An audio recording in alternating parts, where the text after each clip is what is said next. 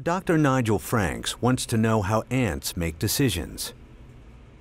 He's enlisted some tiny lab partners that he calls rock ants. Each one of Nigel's ants has a chip on her shoulder. Well, the chips are fantastic. I mean, they're absolutely tiny, so we can glue them on the back of an ant that's 2 millimeters long. And what the chips enable us to do is to get each individual ant to identify itself to us. By identifying individuals, Nigel can tell who collects information, how they communicate it, and how a consensus is reached. So here is the old nest, which I've destroyed by taking off the top microscope slide. And they're pretty annoyed about that and pretty angry with me. And so they've got nowhere to live currently, and they're going to have to find a new nest site to live in. And we've offered them, at the other end of the arena, a poor quality site over here, and a really beautiful high quality nest site over there. The ants begin inspecting their two options. Every time an individual enters or exits the potential nest, a laser beam records its passing.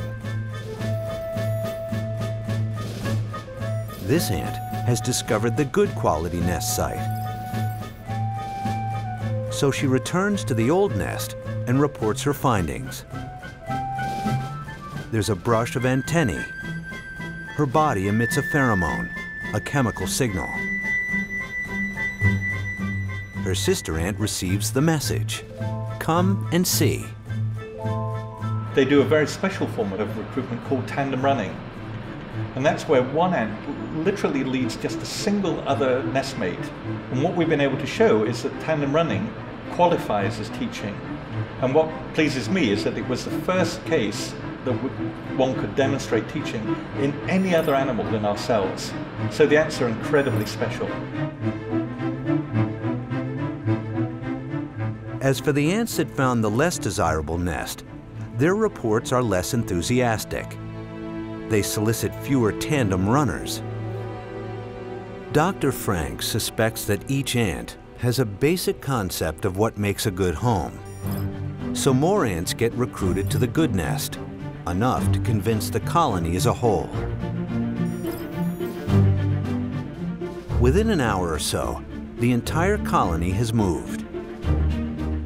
And let me put this in very anthropocentric terms, that they'll think, well, it isn't just me who thinks this nest site is good, all of my friends think it's good too.